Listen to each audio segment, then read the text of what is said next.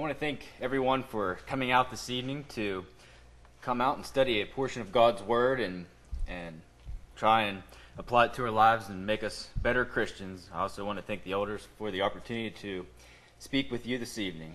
So as you can see behind me, tonight's lesson is entitled, Being a Friend.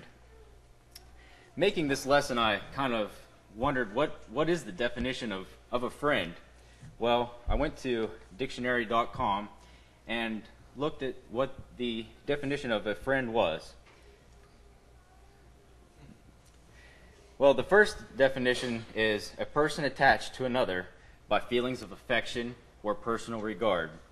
And this can be anybody that might have done something nice for you or has really stuck with you for a while, and it builds that personal regard or that affection for that person. The second one is a person who gives assistance, patron, or supporter.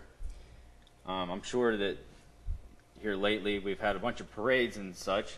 Well, the Wheeling Parade, it's the supporter, a patron is Perkins. And so them being such a help makes them a friend to the parade. And the next definition is a member of the same party, nation, etc. Just kind of like the United States. Everybody, when we go into battle, everybody that's fighting for the United States is a friend. You know, if you fire on the other person that's on the same team as you, that's friendly fire, and that's not very friendly. It doesn't look like this is going to be working.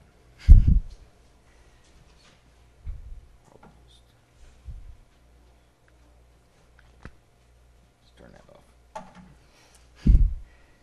Okay. The next definition is a person who is in good terms with another, a person who is not hostile. This can go back to the days of castles and knights and such, and they might surround the castle, and the watchman might shout out to the people that's surrounding, who goes there, friend or foe? Well, if they're surrounding it, it's probably going to be a foe, and they're not going to be a friend. And the final definition, and I think is probably one that is probably kind of used loosely, would be a person associated with another as a contact on a social networking site, such as Facebook, Twitter, the list goes on. You might get a request from somebody that you haven't seen in years, but you know they were friends in school maybe, and you probably accepted them as a friend because, well, they haven't, like we seen earlier, done anything hostile to you or done anything to lose your trust. So let's keep these definitions in mind as we go. The first people we need to be a friend to are non-Christians, and that isn't always easy, especially when it isn't reciprocated back to us at all times. We may not be attached emotionally or on good terms with the other, but we still have an obligation to be a friend. We shouldn't be hostile, and we should be willing to give assistance. So let's first look at it from a kindness perspective, and turn with me to Luke chapter 10 and in verse 27. Luke 10 and in verse 27.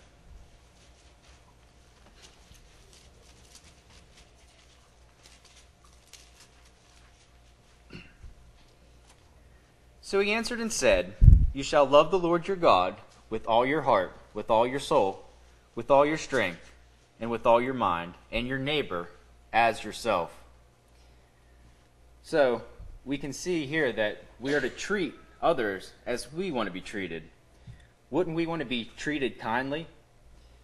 And it isn't always easy because sometimes we have bad days. Everybody has bad days. And it can make it really, really hard to be that good example that we should be. I know in my personal experience at work, I have one guy in particular that is just real hard to get along with. You know, you just ask him a question and he just kind of ignores you and just keeps going on his business. But I try and, if he's going on a job, be like, hey, you need any help? Or, you know, in passing, just talk to him, kind of trying to make small talk. Just kind of trying to be that good example. showing that I want to be his friend. And Matthew 5, verses 13 and 16, we can see how we should be. Matthew 5, verses 13 and 16.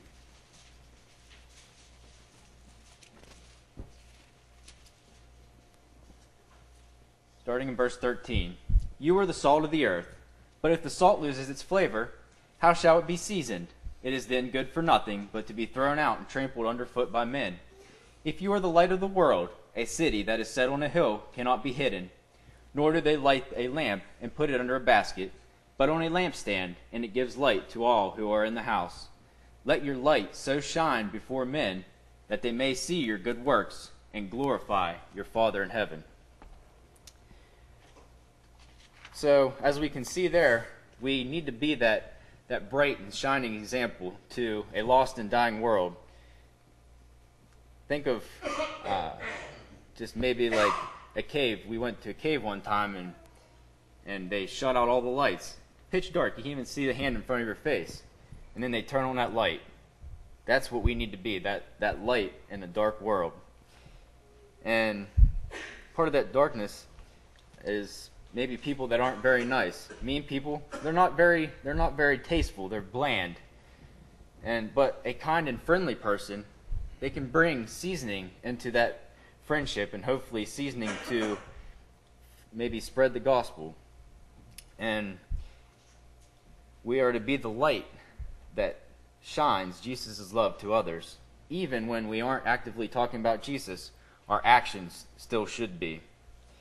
And just like salt doesn't take much to season, neither does yeast. And that is how we should be. We can see that in Galatians chapter 5 and in verse 9. Galatians chapter 5 and verse 9.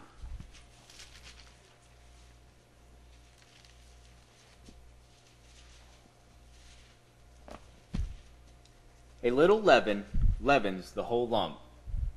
Pretty simple statement there. And I'm sure some of us, or all of us, have seen or made bread ourselves. You start out with this little ball of dough, and the amount of yeast it takes is only a little bit in a small batch, maybe a couple teaspoons. But if you set that aside in the right conditions and let it grow, what's it do? It doubles in size. Well, we should be the same way. We need to be that yeast in the world and hopefully grow the kingdom of God. And there's a commercial out about an insurance company, and it's about paying it forward.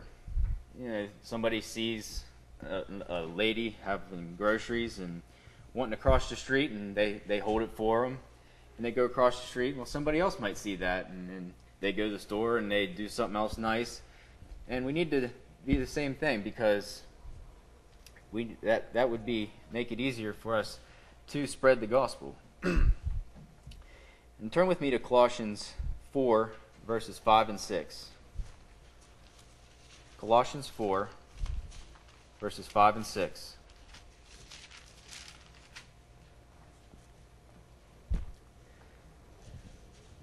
Starting in verse 5. Walk in wisdom toward those who are outside, redeeming the time. Let your speech always be with grace, seasoned with salt, that you may know how you ought to answer each one.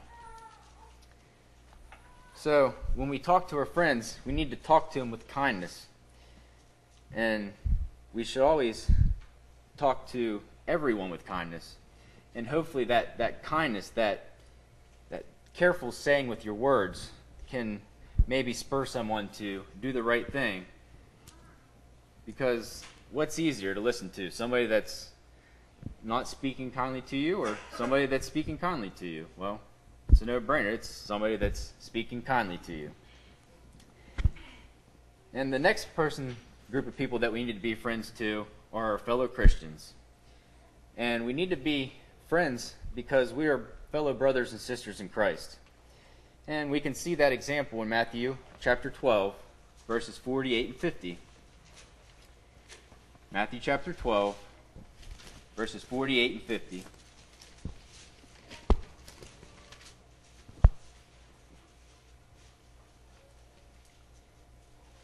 But he answered and said to the one who told him, "Who is my mother, and who are my brothers?" And he stretched out his hand toward all of his disciples and said, "Here are my mother and my brothers. For whoever does the will of my Father in heaven is my brother, and sister and mother." So we can see here that if we are part of God's family, we are brothers and sisters in Christ, and we need to act like it. I've seen sometimes where we don't always act like it. People going behind each other's back and talking, instead of, if somebody has a problem with something, just go to the person, talk to them. It can solve so much heartache. We do the same thing, hopefully, with our worldly family. If somebody we have a problem with, hopefully we go to them and fix it and resolve it. And we are that family, that family unit, it's one body. And please turn to Romans 12, verses 4 and 5. Romans 12, 4 and 5. We can see that description of the one body. Romans chapter 12, 4 and 5. "For as we have many members in one body, but all the members do not have the same function, so we, being many, are one body in Christ, and individually members of one another." So, if we're one body, what happens when, say, you're walking through and you might stub your toe on something and it hurts? What happens? Your body goes to the aid to that piece that's been hurt.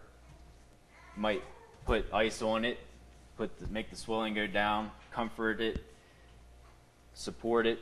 Well, the same thing should happen in our spiritual family. Somebody's hurt, somebody's not doing so well. We need to be at their aid and try and do what we can for them. And the way we create that family bond by having fellowship with one another. And in sharing that fellowship with Christians, we are surrounding ourselves with a good influence, something positive. And if we surround with good, we are more likely to stay that way. So turn with me to 1 Corinthians chapter 15 and verse 33. 1 Corinthians chapter 15 and in verse 33.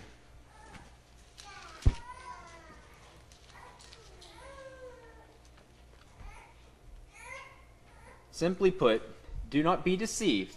Evil company corrupts good habits." Now, this isn't saying that we can outright just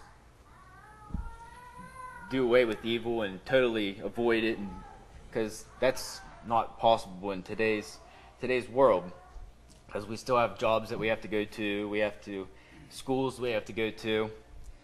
But it's more warning against spending extra amounts of time with evil companions. Because hopefully, if we're doing our job or doing our school right, we don't really have that much time to engage in those evil acts or bad influences. Don't get me wrong, they are there, but not as much as, say, if a co-worker asked you to maybe go to the bar after work, or somebody at school wants you to go to a party after school where there's drugs, alcohol, bad, sexual immorality. The list goes on and on. So, like we can see, we are warned that evil company corrupts good habits. And it can kind of be compared to that loaf of bread that you put into your bread box and you check on it a few weeks later, and what happens? It starts to mold. Well, that mold is like that evil, and what happens when it's left?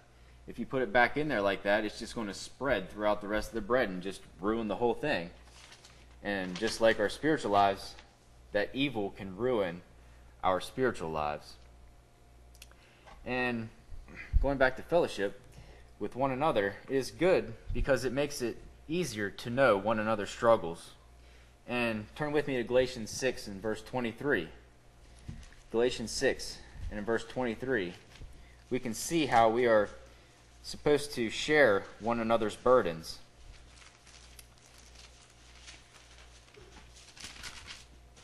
Galatians 6 and in verse 2, sorry about that. Galatians 6 verse 2 through 3. Galatians 6, 2 through 3. Bear one another's burdens, and so fulfill the law of Christ. For if anyone thinks himself to be something when he is nothing, he deceives himself. So there again, we can see that we need to share one another's burdens. I'm going to pick on Ken a little bit here. We can confide each other with our marriages. I can be like, Nicole, she's really being annoying right now, and Kenny can be like, it's all right. Paula's like that too. It'll be all right. So, and we can't do it alone. Just like we need each other, and I've picked out a few examples to iterate that. And the first one is Ecclesiastes 4, 9 through 12. Ecclesiastes 9 and in verse 4, 9 and 12.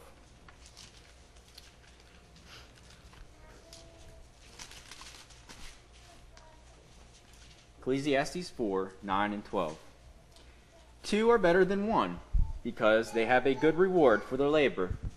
For if they fall, one will lift up his companion, but woe to him who is alone when he falls, for he has no one to help him up. Again, if two lie down together, they will keep warm.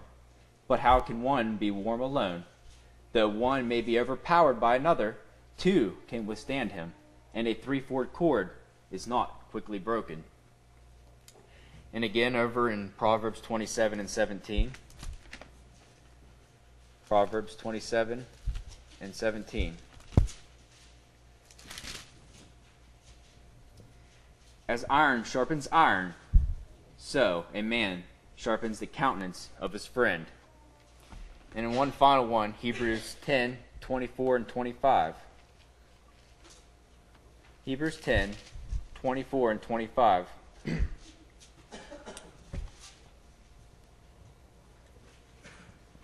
And let us consider one another in order to stir up love and good works, not forsaking the assembly of ourselves together, as is the manner of some, but exhorting one another, and so much the more as you see the day approaching. I think this is probably the most important one out of the group, because it's talking about the importance of not forsaking the assembly, coming together. That's part of building that bond, that relationship with one another, to help each other through burdens, to help each other through trying times. It's like the examples we looked at. It's like iron sharpening iron. Or the example before that, it's like that cord, that three cord. It's not easily broken. And that's the same way with worship. People in the world, they sometimes don't understand. They're like, man, you go to church 3 times a week? Sunday night, Wednesday? Man, you're crazy. But we need to do it for our spiritual health. And it's good for us. And not only is it good for us, but it's commanded of us. And I know that Wellsburg seems like it's a pretty good about that. I know when I wasn't a member yet, but visiting somebody, after church, I came with a friend and invited us to their house. It was on their way. Oh, you come over. That's how we should be. Being friendly, inviting each other to do things and such, and that's how we grow closer. I know the Marshalls are very, very welcoming. About every Sunday, it seems like get together and just enjoy each other's company, or people we get together and have Bible studies or go fishing, hunting, even though sometimes it doesn't really yield a whole lot. But it's a good time nonetheless, and we need to keep up that good work. And the final one we need to be a friend to is Jesus. He was the ultimate friend because he died for us when we didn't deserve it. And turn with me to Romans 5 and in verse 8. Romans 5 and verse 8.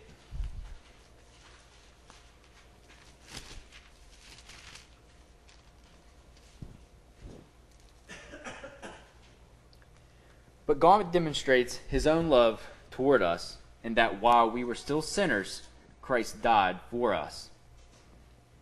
So, even before we were here, God knew that we would need a Savior, someone to save us from our sins, because he knew that we would eventually sin and would need that innocent blood, that sacrifice. How many of us would die for someone who has done us wrong? Well, Christ did. Think about when he was going through the trials and the tribulations and the crucifixion. When he's hanging on the cross before he died, he said, "Father, forgive them, for they know not what they do." And he was treated so badly, and yet he still wanted God to forgive them. Are we willing to do that with our own fellow humans, our own Christian brethren? At the best. But it doesn't matter. Everybody, Christian, non-Christian. Surely we can forgive them if Christ did. Because after all, he was spat upon. He was beaten. He had a crown of thorns placed on his head. His bones were broke. The list goes on. But he showed us the ultimate love in John 15, 13, and 14. John chapter 15, verses 13 through 14. Greater love has no one than this, than to lay down one's life for his friends. You are my friends if you do whatever I command you. So we can see that we are Christ's friend if we do what he commands. And he has commanded us to go into all the world after his crucifixion, before he ascends, to spread the gospel. And we can see in Mark 16 and 15. Mark chapter 16 and in verse 15.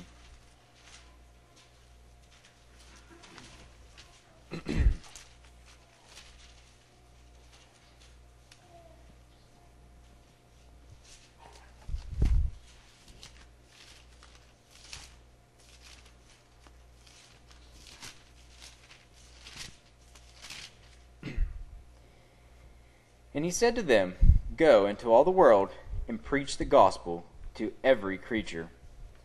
And then also in verse 16, "He who believes and is baptized will be saved, but he who does not believe will be condemned." So we can see that by being his friend, we need to do his will, spread the gospel. We need to also be baptized. And by being baptized, we are saying, "Yes, Jesus, I will be your friend." And you're making a lifelong commitment to Christ when you are baptized. So be a friend to Jesus, and he will never leave you nor forsake you. So if you have once been a friend of Christ, been baptized, and heard the gospel, confessed your sins, or repented of your sins, and confess that Jesus is the Lord and Savior, and have fallen away or have not yet been baptized for the remission of your sins, or have any other wants or needs or prayers of the congregation, come forward now while we stand and sing.